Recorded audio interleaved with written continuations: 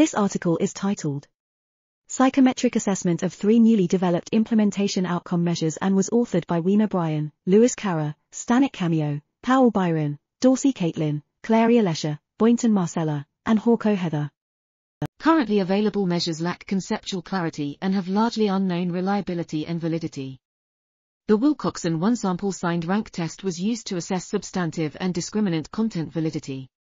Participants used 15 items to rate the therapist's perceptions of the acceptability, appropriateness, and feasibility of adopting the EBP. CFA and Cronbach alphas were used to refine the scales, assess structural validity, and assess reliability. Analysis of variance, ANOVA, was used to assess known groups' validity.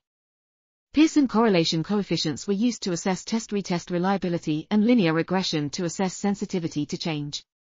A 3-factor CFA exhibited acceptable fit and high-factor loadings, indicating structural validity. ANOVA showed significant main effects, indicating known groups' validity. We are article.tv. Links in the description below.